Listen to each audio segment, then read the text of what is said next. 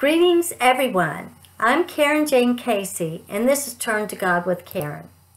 Cause me to hear thy loving kindness in the morning, for in thee do I trust. Cause me to know the way wherein I should walk, for I lift up my soul unto thee. In Turn to God with Carin, my message for listeners is to encourage overcoming as we face unwanted life circumstances. We can always turn to God, whether we're brokenhearted, overwhelmed, and when we're filled with gratitude. Will you pray with me? Dear Heavenly Father, King of the universe, because your loving kindness is better than life, our lips will praise you. You are our strength and our refuge. We are filled with gratitude and humility at the miracles that you've worked in our lives. We cast our cares on you. We fear no evil because you are always with us. We pray faithfully and we strive to obey you consistently. So as we submit to you, Lord, we believe that you answer our petitions in your perfect will and your perfect timing. We ask that you save, heal, and protect our loved ones, our friends, and our acquaintances, even this country, because we know with God all things are possible. Please forgive us of our sins as we forgive those who sin against us. Thank you for your unconditional love, your mercy, and your compassion. Your grace comes through Jesus Christ. In Jesus' name, amen. Today's topic is about discipline. And according to the definition on the internet, discipline is the practice of training people to obey rules or a code of behavior, and that's by using punishment to correct disobedience. Well, how many of us know this? For everything we sow in this world, we will also reap, whether it be consequences or rewards. And sometimes things happen that we don't sow into. Circumstances happen. Good things can happen to bad people, and bad things can happen to good people.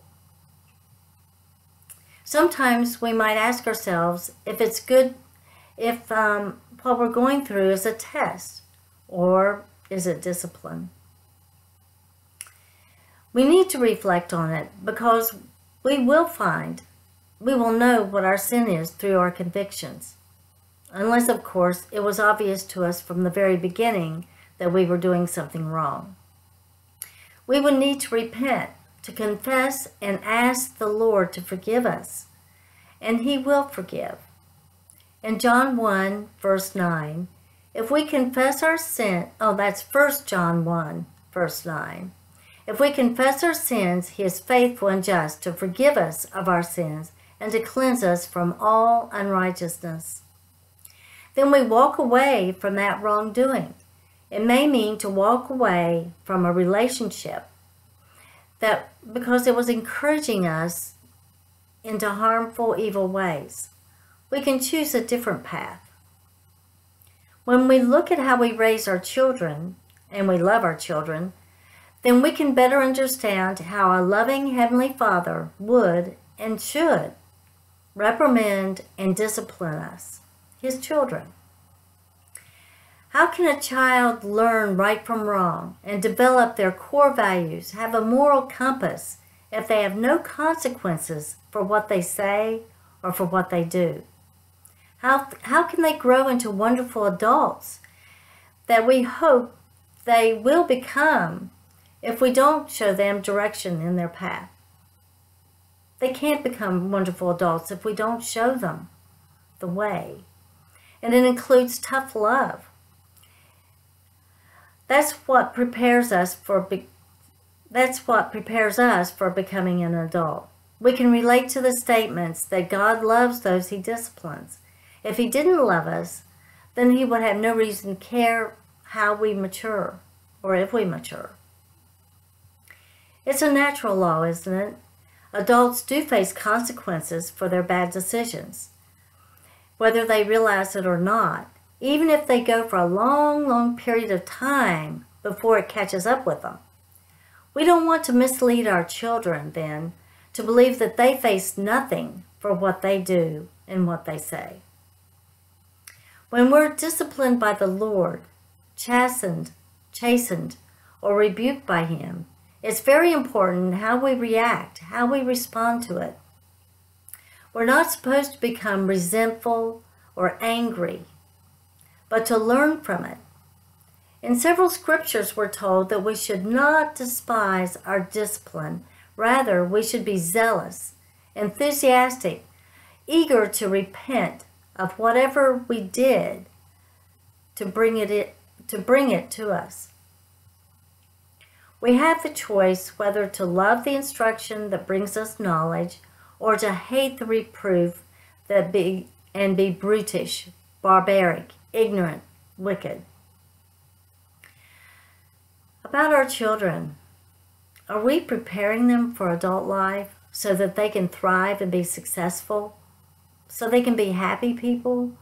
Proverbs has a lot to say about raising our children. Proverbs 22:15. Foolishness is bound in the heart of a child, but the rod of discipline, and that means correction administered with godly wisdom and loving kindness, shall drive it far from him. I said that with emphasis because back in the childhood days, for me, many, many years ago, when physical corporal punishment was considered good, and people even looked at the Bible where it referred to spare the rod and spoil the child, well, it was a rough time for kids. Lots of child abuse happened. Parents would whip or beat their child, sometimes even while they were angry. But I sincerely believe the scriptures on this point were meant to be symbolic of administering correction, not literally to use a rod. It appears folks are looking at this differently now, thank goodness. Proverbs 29:15. When a child is corrected, they receive wisdom. But when the child is left to his own, it will bring his mother to shame. Proverbs 13:24. Just as God loves those he corrects, a father who corrects his son loves his child. Proverbs 29:17. And I'm reading that. Correct thy son, and he shall give thee rest. Yea, he shall give delight unto your soul. So I want to ask you this. Do your children know Jesus? Do they hear you talking about Jesus? Do they see you behaving Christ-like in the home? Do you teach them age-appropriate Bible stories and lessons? Do they know the way to salvation, that it is through Jesus? God has a plan for our lives, and he's given us, as parents, the duty to help the child to develop a sound foundation to build upon. We all see a pervasive problem these days, entitlement. This is children who feel themselves as inherently deserving, entitled to privileges or special treatment. And when parents feed into this, they're helping to create a mess when the child becomes an adult, because guess what? They still believe that they're inherently entitled, deserving, and that's not going to happen. Likely, it's not going to happen. And because they are not special to everyone, they'll be expected to do their own work or lose out.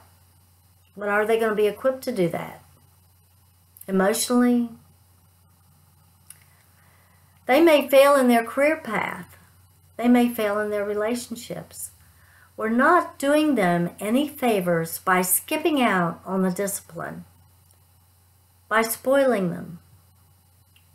Because real life, when they become an adult, is not going to be like that. There's another prong to discipline, self-discipline. Do you recall that self-discipline is one of the fruit of the Spirit? It's a part of the love of God we receive when we've accepted Jesus as our Lord and Savior. The Holy Spirit is then in us, and he provides the fruit of the Spirit once we have God's grace through Jesus. Proverbs 25:28 encourages self-discipline. He that hath no rule over his own spirit is like a city that is broken down and without walls. In Hebrews 12:11, the scriptures confirm that no chastening for the present seems to be joyous, but grievous. Well, we know that.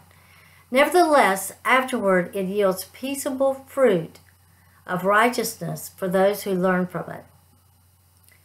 So when we're being punished, disciplined for something, we have a choice how we are going to deal with it, how we're going to respond. I want to briefly share something from my own personal testimony that relates to this topic because maybe somebody needs to hear it. I am fully aware that the domestic violence that I suffered as an adult was the direct result of my own bad choices. Knowing the path that I should have taken, I was facing consequences for being a backslider. I was filled with humility and shame when I turned to God and I asked forgiveness for a rescue and for salvation. And once I asked, what was the response? God is love. He is forgiving. He forgave me, and He will forgive you. Jeremiah 31:3-4. Yes, I have loved you with an everlasting love. Therefore, with loving kindness I have drawn you. Again, I will build you, and you shall be rebuilt. My life was rebuilt after I turned to God from domestic violence. I changed from an unloved, hopeless victim to a loved child of God. Thank you, dear Heavenly Father, for your abundance of love, compassion, and mercy and grace through Jesus Christ, my Lord. In Jesus' name, amen. Well, I hope you enjoyed my podcast today. This is Carin Lacey, doing business as Carin Jane Casey, author, speaker, domestic violence advocate, and ambassador for Christ. Stay tuned for Turn to God with Carin every Monday morning at 6:30 and Abundant Living with Carin every Tuesday morning at 7. Both are Eastern Standard Time. You can download and listen anytime. Both of these podcasts are with Storm Talk 365 Radio. We're also available at iTunes, Twitter, and Alexa on Amazon. And it's hosted by iHeartRadio and Spotify. You can contact me in several ways. My website, www.carinjanecasey.com, CarinJayneCasey. You can go to the website, www.stormtalk365radio.com. My Facebook fan pages match my podcast, Turn to God with Carin and Abundant Living with Carin. And I have an author page at Amazon.com. I strive to educate and encourage people to conquer life's challenges, and I do this because I'm a survivor of domestic violence. And as I recovered, my gratitude motivated me to write books and to do podcasts so that others can gain tools to overcome their demons and defeat what's holding them back from enjoying life. My Dear Rosa Jean, Mystery at Candace Bay. Actually, all of my books are available at Amazon.com, Kindle, CreateSpace, and Barnes & Noble Nook. My email, and I hope that you will contact me, give me any feedback you have, any suggestions, and that's CarinJayneCasey@gmail.com, CarinJayneCasey.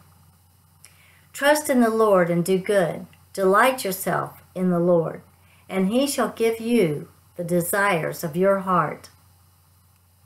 Thank you, and God bless.